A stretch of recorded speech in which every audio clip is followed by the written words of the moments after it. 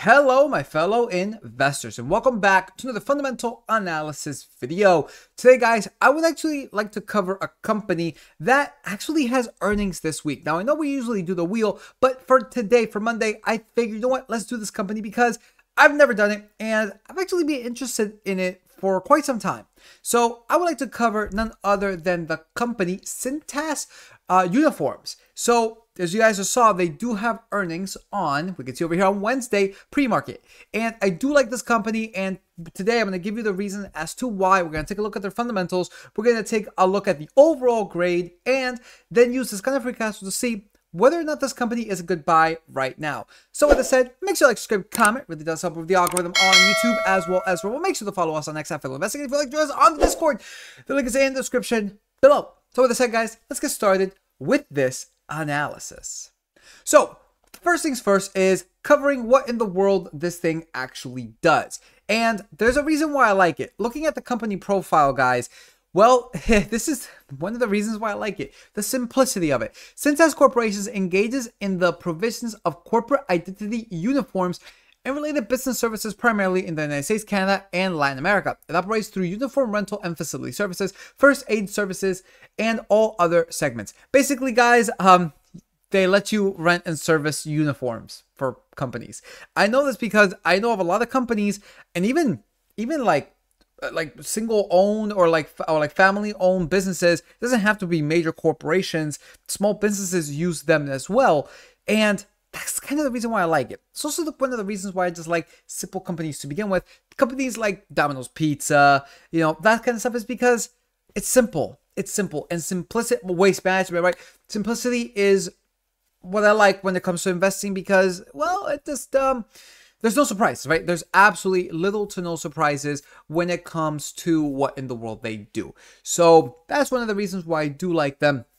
And that pretty much sums it all up, what I just read right there. They provide mainly uniforms to big businesses and even small businesses as well. Now let us look into, of course, their overall earnings because, well, the earnings are coming up, but let's take a look at what they did before. On July 18th, guys, their EPS normalized actual came in at $1, beat by 5 cents. EPS gap actual also $1, beats by 5 cents. And the revenue of $2.47 billion, that was beat by $1.58 million. Now, for this upcoming earnings on the 25th, we got over here $1 for both the EPS normalized and the EPS gap. And when it comes to the revenue, $2.49 billion. And, well, 9 revisions, 7 of them to the upside, 2 of them to the downside. It's already looking interesting. It's getting ready set up to really outperform very, very nicely. So I do like these kinds of numbers, but again, a lot can happen when the earnings actually do come out. They may crush earnings, but guidance may be really, really low. So with that, let's actually now jump into the calculator. We got the ticker for CTAS, market cap of $82.33 billion with a P. Whew, that P is massive. Still lower than that of AMD though. 53.92 with a current share price of $204.16. Looking at this graph though, on the 1 year, they're up I mean, this graph looks insane. This graph nearly looks like a straight line going up and to the right. This is up 58.72%, guys. At the beginning of this year, they were $128. They were $128 at the beginning of this year. Absolutely crazy. Year to date, 35.51%, guys. Wow, what a company. 52-week range. Well, first of all, we are at the higher end of this 52-week range, going from a low of $118.69 to a whopping $209.12. Wait until what you guys see what the calculator says in regards to the discounted free cash flow part of it, because wow, just simply wow. So we are on the higher end of this. Is unfortunate, but doesn't mean that it's not a buy necessarily. We can see that they do pay out a dividend of $1.56, which is a yield of 0.76. So it's a really, really tiny yield. Unfortunately, it's a really, really tiny yield. A payout ratio of 35.67, which is really good. Oh man. A 5-year CAGR of 22.3%, guys. 22.3%. I mean, I get that the yield is low, but with a CAGR that big, just whoo. 2 years of consecutive dividend payments. And if we take a look at this dividend history, we can see what in the world. Okay, that's a little bit strange right there. That what in the world has happened? That was a little bit okay. For some reason, that is like that. Okay. That's a major glitch right there when it comes to seeking alpha. But you guys can see that they basically just stopped issuing that dividend. Oh wow, wait a minute. They used to do it. Interesting. So they used to do it once a year, and then they started doing it once per quarter. Wow, look at this. This is actually really, really interesting.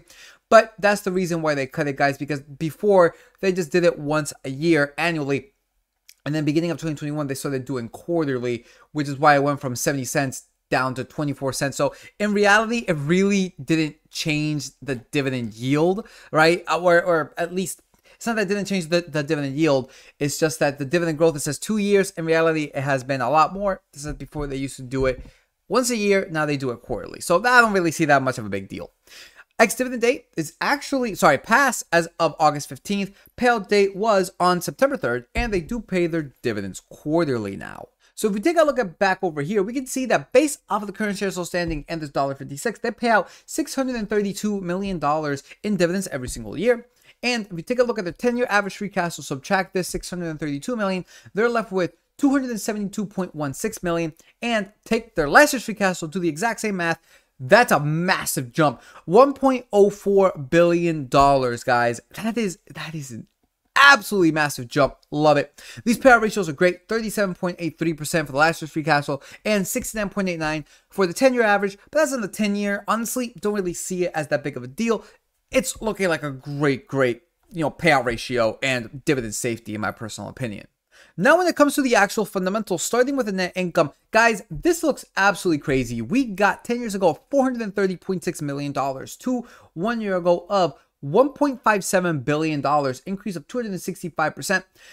Aside from a few moments here and there, this has been I really do like this, right? They had a dip 8 years ago and a small dip 6 to 5 years ago. All in all, 95%. It's a really, really good net income. And the free cash flow looks very, very similar. We got 10 years ago $363 million to 1 year ago of $1.67 billion, increase of 361% with an average of 903.96, essentially $904 million.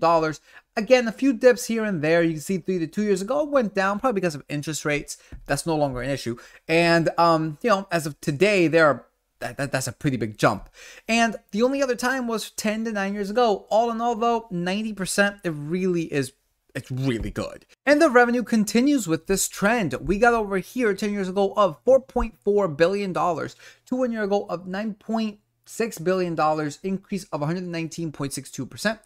And this is all consistently going up. You can see that 5 and 4 years ago kind of remained the same. COVID related, I would think.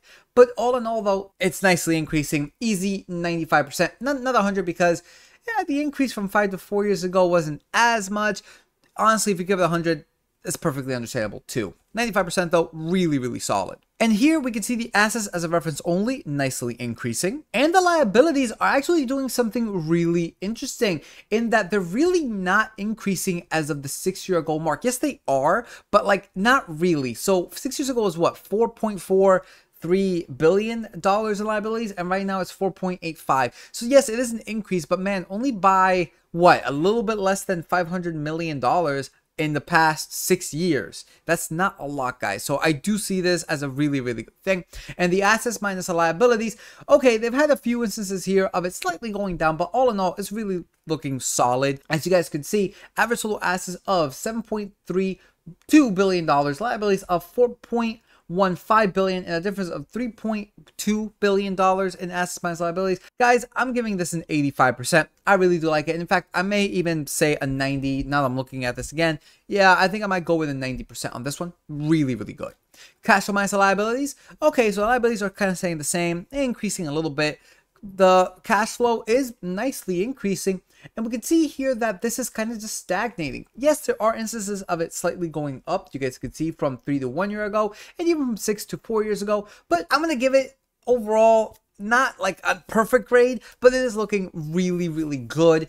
You guys can see as of 1 year ago, they're at negative $3.2 billion with the average of negative $3.2 billion. So they're right there at the average. That's what I'm going to give this an 85%. And when looking at the shares outstanding, we got over here 10 years ago of 446.8 million shares, million with an M, to today of 405 million shares, a buyback of 9.36%. Previous year to the current year, it's a buyback of a little bit less than 0.5%. Guys, we can see that they increase shares sometimes, but the overall trend is to go down. And the one times where they did issue shares were essentially during COVID and then something here 7 years ago. So I look at this and I'm like, it's not looking too bad. I'm going to give this, actually it's looking perfect. I'm going to give this guys 100%. I really do like this a lot. And lastly, when it comes into the cash equivalents, we got $342 million today, and on the average, $227.15 million. And I just took all of you through all of those numbers. Not really surprising that the average grade for this, it is a 93%. I love this company. I really, really do. Simplistic, 93%. The fundamentals are amazing. Nice dividend, perfectly affordable. Now, my problem is the amount you're going to pay for this, because this is a all-time or near all-time, or at least not all-time, but near 52-week high. Let's see what the discounted free cash flow says. But when it comes to a fundamental, it is absolutely perfect. Alrighty, so now into the discounted free cash flow. Right off the bat, not inputting anything, we got $88.12, not adjusting for debt, and adjusting for debt, $83.22. So there really isn't that much difference there, only by around like what, $5 or so. All in all though, let's input some of these numbers. We got the revenue. In the past 10 years on average, every single year, they've done around 9.22%. So let's say something along the lines of like 9% for the lowest assumption, 12% for the median, and let's say 15% for the highest assumption. You guys can see these numbers are already kind of crazy, right? Now, when it comes into the projected share buyback, they have done around 1%. They issue sometimes. So I'm going to say the average of -1, 0, and 1% for the low, median, and high assumption. Negative just means that they're going to issue. And when it comes to the required rate of return, it's a uniform company. I don't expect them to grow that much. So I'm just going to say, guys, I'm just going to say match the market. Maybe even, yeah, I'm going to say match the market at 10%. And this is the problem that I have with this right here. Yeah. We got $57.58 to, well, $113. And then adjusting for debt, we got $53.15 to $107.50. Margin of safety of 5.715, $45.18 to $102.12. So if you guys remember, on the 52-week range, the 52-week low was $118. Yeah.